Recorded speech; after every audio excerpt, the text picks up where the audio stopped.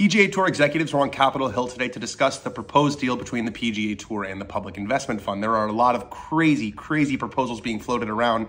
Some of them will happen, some of them won't, some of them will kind of happen. Let's dive in. Firstly, and this actually was mentioned in the hearing, there is apparently a side agreement that Greg Norman will be removed as the head of LIV Golf when the framework agreement becomes final. This would make a lot of sense. Guys like Tiger Woods, Rory McIlroy have said that Greg Norman is a huge roadblock to everyone coming together. As part of the deal, Yasir Al-Rumayyan, the guy who runs the PIF, the $700 billion sovereign wealth fund of Saudi Arabia, would get a membership to Augusta National and the R&A. Now, this is crazy that this is real life, but this is kind of what this is. Yasir controls a ton of money.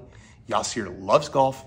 Yasir wants a green jacket. There was a bullet point in there that Tiger Woods and Rory McIlroy would own equity in LIV Golf franchises and each play at least 10 LIV events per year. Now, the odds of this one happening are the same odds as me playing in the NBA.